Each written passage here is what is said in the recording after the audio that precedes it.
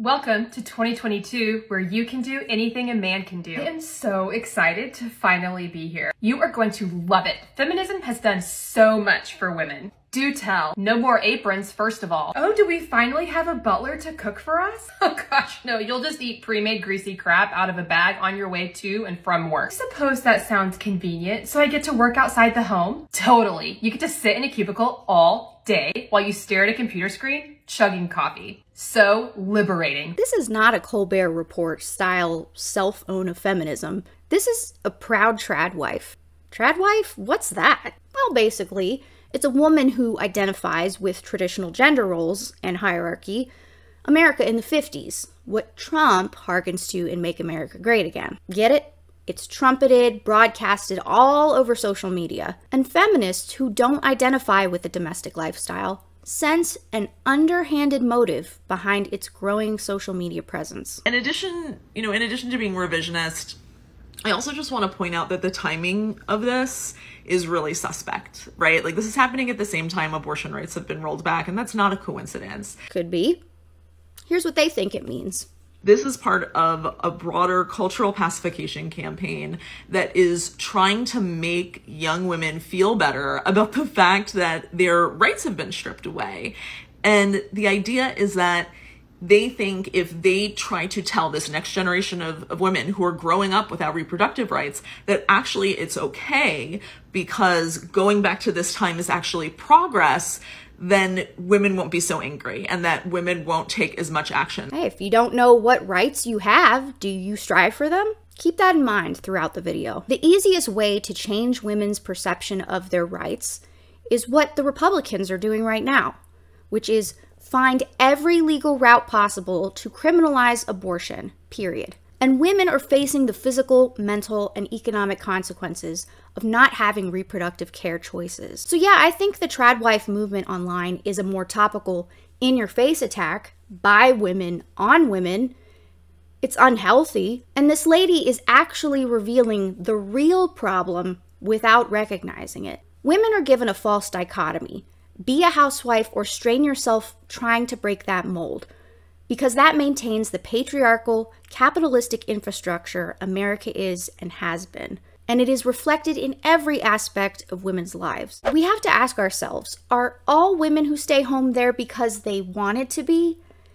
If they started a family, is mom given any time for self-development? Now, I have no problem with women choosing to be a stay-at-home mom or spouse. Maintaining a stable home and family is a huge responsibility that society chronically underappreciates, and capitalism profits from it. Home management is a job that I think, personally, should be paid. Many stay-at-home moms are such, not out of choice, but from lingering gender role conventions, Republicans now planning families for them, and an unstable jobs market that doesn't pay what people are worth. Our childcare system is crumbling, and what remains of it is overpriced and not provided by employers. So staying home becomes a necessity in many two-parent families.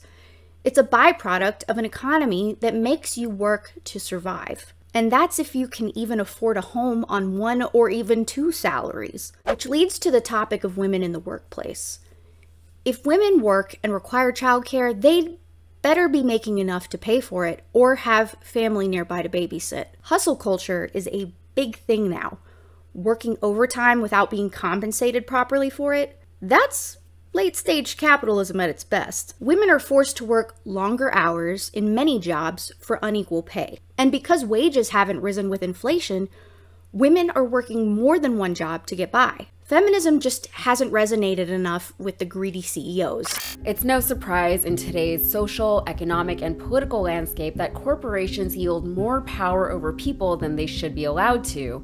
But The Intercept has linked companies like Amazon, Google, and Facebook to the overturning of abortion rights in the United States. I'm Yasmin Khan with Rebel HQ, and with these types of stories, the impacts of corporations on public policy are usually difficult to track and trace, or they at least require a bit of digging, even if you don't always have to dig too deeply. The truth is, we know that corporations have ulterior views apart from the ones they profess publicly, and we know that they often have ulterior motives apart from the ones that would be seen as publicly popular. Their bottom lines trump every ethical or moral stance they might appear to take, and savvy consumers are typically hip to the fact that we should be skeptical of these corporations whenever they side with the public on timely issues on social media and in Super Bowl ads. The reason skepticism is prudential is simple. Corporations are not people despite what the government has decided, therefore corporate values, motives, and goals are not the same as those of the people. The assertion in The Intercept's finding is that corporations like Amazon, Google, and Facebook funded a conservative group called the Independent Women's Forum. That group was behind a push to install more conservative judges on the Supreme Court, and once that was done, the conservative Supreme Court overturned Roe v. Wade, throwing health protections for women into chaos, compromising the separation of church and state, and empowering conservative leaders in their quest to demonize and criminalize people who are simply trying to live their lives as best they can within this near dystopian society that we have built for ourselves. So while it takes a few steps to get from corporations to abortion rights, the groundwork for the overturning of Roe v. Wade had been set for decades leading up to the court's decision. The Independent Women's Forum goes all the way back to 1991 when it pushed for the confirmation of embattled conservative Supreme Court Justice Clarence Thomas, even though he was an accused sexual offender at the time. The group has also supported the confirmations of conservative justices Brett Kavanaugh and Amy Coney Barrett, without whom we'd still have Roe v. Wade protections. On top of that, the group has backed other conservative issues such as immigration alarmism and climate change denial, funding its efforts with large corporate donations. Lisa Graves, the founder of True North Research, a progressive watchdog group that provided insights to The Intercept, said of the Independent Women's Forum, quote, "They act as a distaff, in essence providing a woman's space for the right wing's critique or attack on progressives and its advance of the extreme and regressive, repressive agenda." The trade-off for corporate support of conservative ideals, especially support from large Silicon Valley tech firms, is protection from antitrust scrutiny, without which these large, monopolistic, and predatory corporations would not be allowed to function or exist. Graves goes on to say, quote, "Institutionally, the Independent Women's Forum has no position on abortion. That's their stated position. But organizationally, they have backed the most aggressive anti-choice slate of judges we've ever seen." Now, I remember back when the Tea Party was a thing during the W. Bush and Obama eras, pushing conservative values at the expense of not just people, but systems. One thing that I think progressives need to square with is the fact that conservative ideals are never going to go away. They're always going to pop up within societies around the world, especially as progressive ideas begin to gain traction and popularity. It's not controversial or particularly insightful to say that Trump's presidency was a direct response from the conservative community to Obama's presidency.